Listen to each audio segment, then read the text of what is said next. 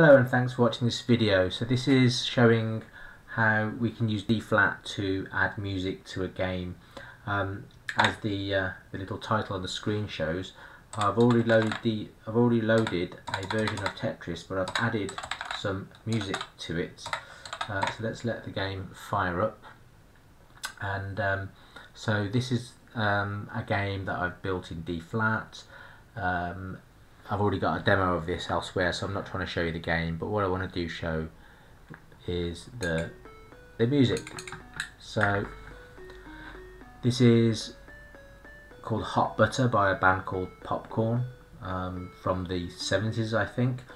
An annoying little tune, but I thought one that can show how a simple tune can be played in repeats at the same time as a game is playing. So at the bottom we've got a scrolly message thing, and then we've got the music in the background, and we have the shape dropping down at a certain speed, but it can be controlled by the joystick at a different speed.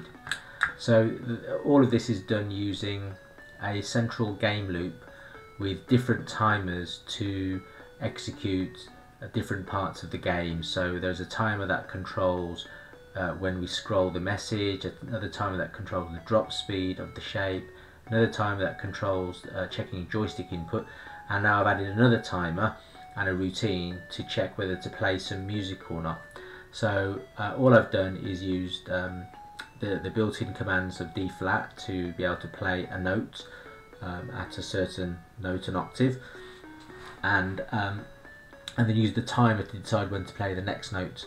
So I think it shows how lean dflat is, because all of this is done using the built-in language, no additional native machine language or anything like that. It's all interpreted.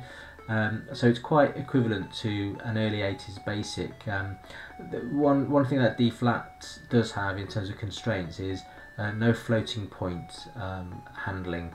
So that does help a lot with the speed of dflat. So rather than having to have a pat floating point representation, I'm just using 2-byte integers for all numbers, and therefore the arithmetic and other sort of logic routines of dflat are very straightforward, but nevertheless I think it's still fairly representative of the kind of early basics, such as the original Apple BASIC and the original Acorn basics that one would have found.